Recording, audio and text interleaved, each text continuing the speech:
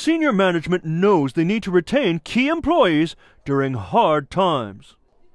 That's why they're giving themselves huge retention bonuses.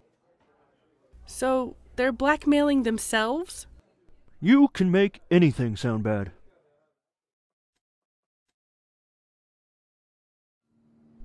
I can't do my work because the internet is too fascinating. The physical world no longer holds my interest. I find joy only on the internet. Can I, take a hit on your iPhone before I go back to my cubicle? No.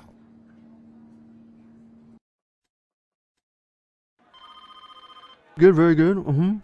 Make these changes and run it by me again. History suggests I have entered an infinite loop of making changes with no hope of finishing. And I'm not wild about the font.